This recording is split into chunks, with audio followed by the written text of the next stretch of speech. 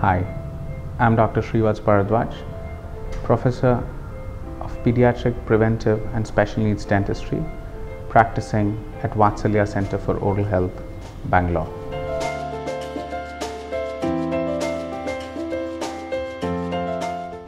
When you have infected wisdom teeth, you can have painful lumps around these areas of your neck, just behind the wisdom teeth. These are called lymph nodes.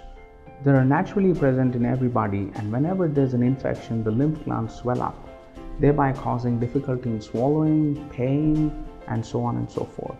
So please visit a dentist and make sure that you are medicated or the tooth is appropriately treated with any surgical procedure or an extraction of that tooth and get you rid of this particular discomfort or pain. If one ignores infected wisdom teeth and just does not do anything about it, there is a larger risk that the infection may grow to an extent where the entire bone gets infected, the jaw gets infected and causes a condition called as a cyst.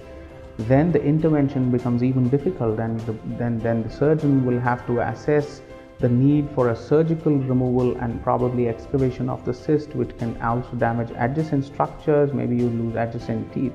So it's very important that impacted wisdom teeth, infected wisdom teeth need to be evaluated on a regular basis and make sure that you don't land up with a larger problem.